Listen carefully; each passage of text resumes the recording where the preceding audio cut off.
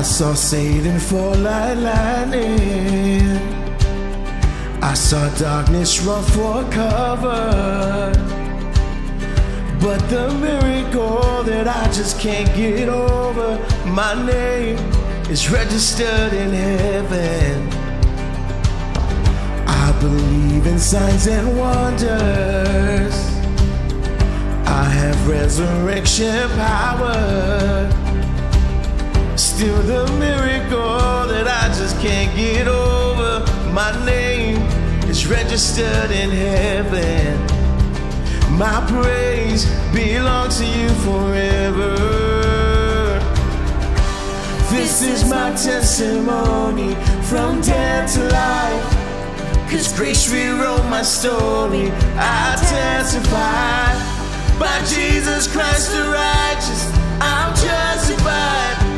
This is my testimony. This is my testimony.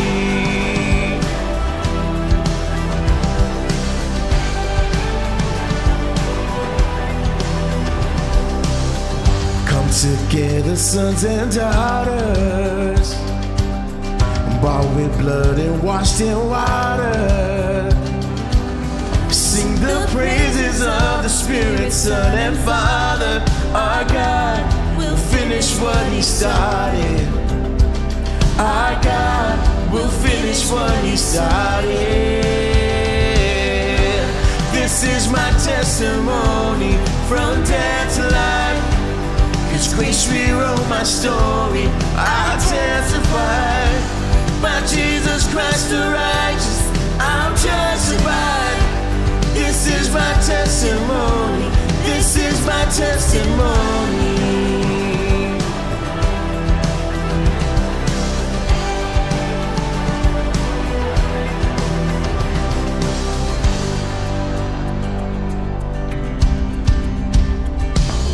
If I'm not dead, you're not done.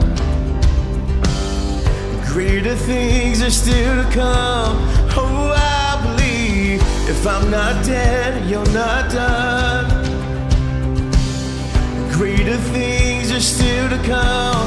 Oh, I believe. If I'm not dead, you're not done. No. Greater things are still to come. Oh, if I'm not dead, you're not done. Greater things are still to come. Oh, I believe.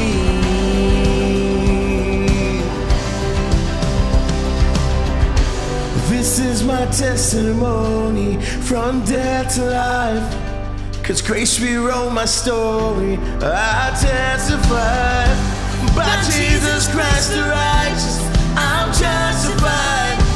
This is my testimony. Oh, I'm alive. This is my testimony from death to life, 'cause grace rewrote my story. I testify, by Jesus Christ the righteous, I'm justified. This is my testimony. This is my testimony. Yeah.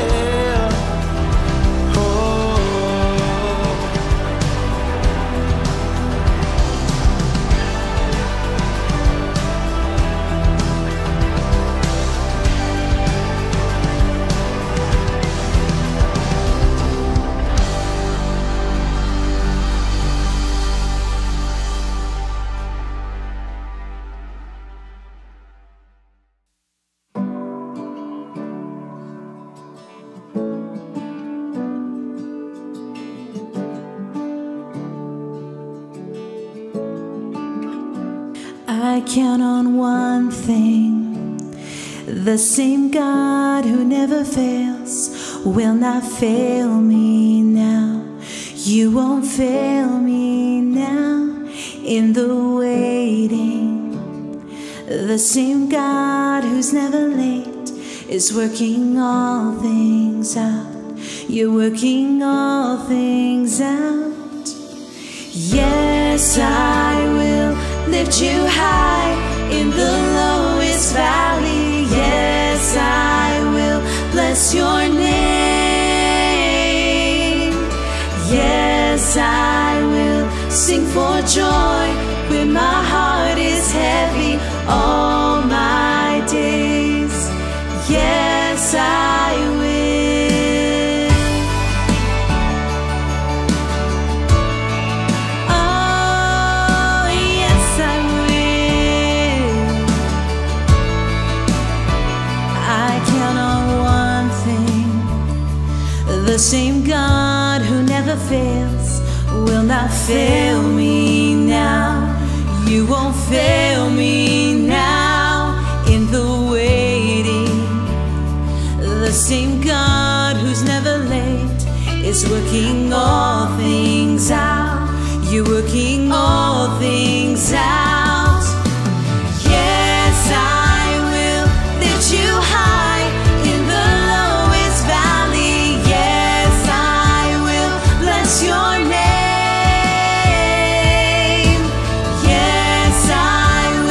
Sing for joy when my heart is heavy all my days. Yes, I will for all my days. Yes, I will. And I choose to praise, to glorify, glorify the name of all names. Then nothing can stand against. And I choose to praise,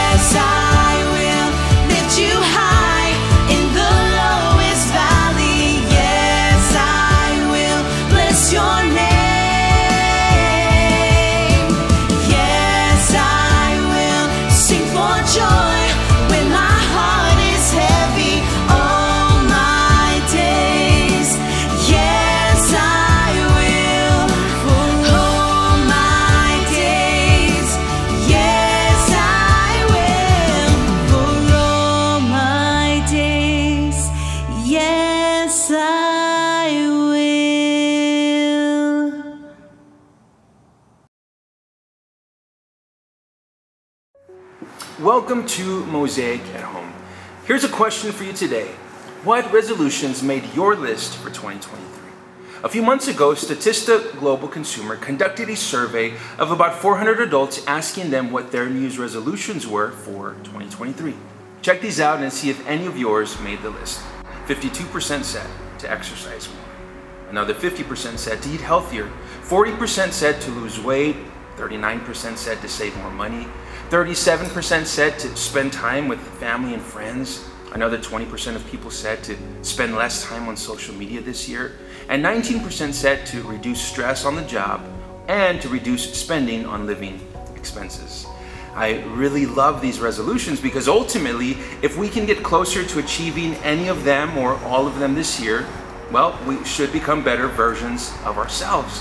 And when we become better versions of ourselves, I think everybody wins. So here's to 2023 and to us becoming better versions of ourselves. However, have you ever stopped to think about what the real versions of ourselves might really be? Let me read just a few verses that speak about our human nature, the way we're naturally wired on the inside. Psalm 51:5 says, "Behold, I was brought forth in iniquity, and in my sin my mother conceived me." Iniquity meaning immoral or grossly unfair behavior. According to Romans 3:10 and verse 23, as it is written, there is none righteous, not even one, for all have sinned and fall short of the glory of God. Then in Jeremiah 17:9 we read, the heart is more deceitful than all else and is desperately sick. Who can understand it? Matthew 15:19 says, for out of the heart come evil thoughts, murders, adulteries, fornications, thefts, false witness, slanders. Ephesians 2:3 says, among them we too all formerly lived in the lusts of the flesh, indulging the desires of the flesh and of the mind, and were by nature children of wrath, even as the rest. So what this could mean is that a better version of ourselves is simply less evil, less wicked, less proud, less deceitful, less malicious, less scheming, less sinful, but it's all still there. If we circle back to the list of resolutions that I mentioned earlier, again, they're good things to be working towards this year, but I don't know if any of those things can or will address my natural human condition. I don't think that any of those New Year's resolutions will truly resolve the real condition of my heart. Did you know that the heart is considered the wellspring of life? That's such a powerful thing to understand, which is probably why Solomon, the wisest teacher to have ever lived, penned the following words. Proverbs chapter 4, verse 23. Above all else, guard your heart, for it is the wellspring of life. Another version says the following. Watch over your heart with all diligence, for from it flow the springs of life. This past year, some of us allowed our hearts to grow cold, to become bitter, to harbor unforgiveness, to become callous, to be filled with worry and anxiety, to become jealous, to become careless, to grow distant, to become filled with fear, to focus on regret, to lose hope, to stop dreaming, even to cease believing that greater days are still to come. For whatever the reason, we allowed our hearts to move in that particular direction. But this year, 2023, it does not have to be that way again. We can make the choice to guard our hearts differently, knowing that there's a better way to walk through this new year. Let's unpack this for just a minute. I want you to imagine your heart as the master control room of your life, as the center of everything that you are, everything you do, and every single choice that you make. You see, the heart is the center of one's will, and it represents the whole inner being of man, who he really is. In the verses leading to our Proverbs 4:23 passage, Solomon also says, "My son, pay attention to what I say. Listen carefully to my words. Do not let them out of your sight. Keep them within your heart, for they are life to those who find them, and health to a man's whole body." You see, true life is not just something that you have. It's not static or superficial. Rather, life wells up as one finds truth, accepts it, embraces it, and then allows it to flow out. You know, Jesus might have been alluding to this verse in Matthew 12 when he said, "For out of the overflow of the heart, the mouth speaks." Jesus went on to say that a good man brings forth good things out of the good stored up in him, and an evil man brings the evil things out of the evil stored up in him. So here's a warning and a reminder for this new year. Guard your heart from being taken over by the enemy. You see, there's an enemy after your heart, Satan, and he's playing for keeps. I mean, he'll do all he can to kill, steal, destroy, divide, and accuse. Think about it this way. If an enemy is able to take over and poison the well of an opposing city, then life dies off and the city falls. It's no different with our hearts. If the enemy takes over your heart and poisons it, then your life is set for despair, destruction, and ultimately death. So here comes the big question. How then do we guard our hearts? Allow me to offer a simple response. We guard our hearts by moving them closer to the heart of Jesus. Psalm 119:11 says, "I have hidden your word in my heart that I might not sin against you." It is the word of God that we must use to guard our hearts. It is the teachings of Jesus that are our fortress, our defense, and our firm foundation. Jesus says in John 7, "Whoever believes in me, as the scripture has said, streams of living water will flow from within him." On another occasion, Jesus said to a woman at a well that he who comes to him to drink will never thirst again. He who comes to Jesus to drink will have a spring of water welling up to eternal life. That's John 4. That's why, above all else, guard your heart. Move your heart closer to Jesus this year. But Pastor Lucas, that's going to be a difficult thing for me to do this year for whatever the reasons might be. I want you to remember this. If God gives us a command, he will enable us to carry out that command. So don't make excuses. If God says, guard your heart, then know that he can and will empower us to make it happen. It's not optional and it's not a suggestion. It's a command that you and I are fully responsible for. And because we know ourselves best, it's up to you and it's up to me to determine what specific vulnerabilities and areas of our lives need to be guarded. There are some basic things, spiritual practices, disciplines we can all do this year to have a closer relationship with God. Let me give you 5 important ones. Number 1, make it a consistent habit of confessing your sin to God. If sin is the barrier, then confession removes that barrier. When we confess our sins to God, He promises to forgive us. And it's forgiveness that restores the relationship that's been strained by sin. Number 2, make it a consistent habit of listening to God through His Word. Rather than just chasing after supernatural experiences to hear God's voice, remember that we have the prophetic message as something completely reliable, which is the Word of God, the Bible.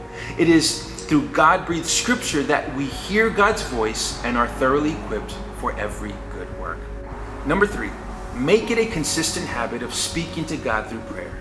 Prayer is learning to talk to God as we would talk to someone we love and love spending time with. But prayer also has to be so much more than asking God for things that we need or want. Our prayers have also got to be more about Him and who He is. Our Father in heaven, hallowed be your name, your kingdom come, your will be done. Number 4, make it a consistent habit of getting planted in church for regular worship. Don't just attend when you feel like it or when it's convenient. Get planted in a church this year. My challenge for you is that this year you would be more of a contributor and less of a consumer, more participating and less spectating. You feel me, bro? All right. Number 5, make it a consistent habit of living a life of obedience before God. Listen to some of the central teaching of Jesus. If you love me, keep my commandments. It's pretty straightforward.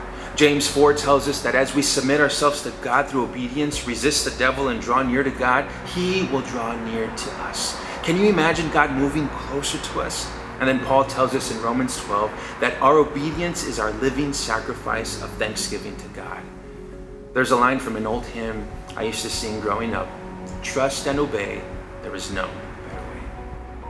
Here's my personal New Year's resolution. Maybe we can make it ours all together. This year, I choose to move closer to Jesus so that I can be more like Him. And as I move closer and closer to Him this year, guess what? I'm going to learn how to take care of this temple that His Spirit dwells in. I'm going to learn how to become a better steward of what He's entrusted to me. I'm going to learn how to really love, care for, and serve the most important people in my life. And I'm going to learn to trust my Heavenly Father more and more with the things of life. 2 Corinthians 5:17 says, therefore, if anyone is in Christ, he is a new creation. The old has passed away. Behold, the new has come. I think we can all use way less of the old and way more of the new life in Christ. God is inviting you. And He's inviting me. He's inviting all of us to sit at His table this year. He's extending an invitation to us to move closer to Him, to recline and dine at His table and in His presence. But listen, we don't have forever to accept this invitation. This invitation is good while we still have breath. Once you pass on from this life, if you haven't accepted His invitation, you will spend eternity separated from God and will not have a place at His table. So what's it going to be for you this brand new year? Will you choose to move closer to Jesus? Will you choose to move towards Him today while you still have breath inside of you? It's God's desire that we will all sit at His table and that all will find salvation in Him. This year, choose to move closer to Jesus. Would you allow me to pray with you at this time? Father, thank you for meeting us here today, here right now. Help us to move our hearts closer to you so that we can be more like you. Father, I pray for everyone that is watching today. Bless them, their families, Lord, and be with us as we step into a brand new year. Help us to know you, to find freedom, to discover our purpose so that we can make a difference with the one lifetime that we get. It's in Jesus' name we pray. Amen. Hey, thank you for spending some time with us today. Have a blessed week. As we move into our time of giving, I first want to thank everyone that has partnered with Mosaic financially. If you would like to partner with us this year, you can give your tithe or offering at mosaicchurchsa.com/giving. You can also text any amount to 84321. If it's your first time giving through text, the online system will guide you through a few prompts and then you'll be all set for future giving. If you like giving through apps, be sure to find us on Cash App or Venmo. Just search for Mosaic Church SA. Thank you for joining us online today. Be sure to follow us on Facebook and Instagram to keep the conversation going. We hope you have a great week, and we will see you next Sunday online.